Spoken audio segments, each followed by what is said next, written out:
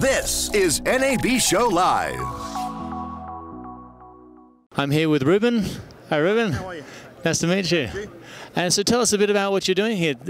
Well, yeah, as you said, I'm Ruben from Ipe Technologies in the UK. We're here in NAB 2019 with our technology partner, Densitron. We're demonstrating our broadcast control and display system using their control surfaces as well. So IDS, our intelligent display system, is basically a technical signage and control system used by the broadcast industry.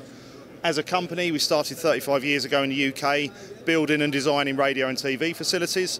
And 11 years ago, we developed our technical signage solution, which is now used by some of the largest clients globally, including CNN, Discovery, Bloomberg, YouTube. And what we do is simplify the complicated. We harvest technical information from across your broadcast network and allow users the opportunity to either control or display that information. That could be DMX lighting, it could be camera control, it could be studio door information, it could be conventional tallies and standard broadcast critical clock systems. Fantastic. So you're mostly targeting the broadcasters, the main broadcasters? Completely, but we're lucky enough to be in a position where we have actually integrated for many new media technology companies such as YouTube. We do news information companies as well, such as Bloomberg, CNN, non-linear broadcast production companies such as Discovery, but then we also work in universities, we also work in the sectors such as auditoriums and museums as well.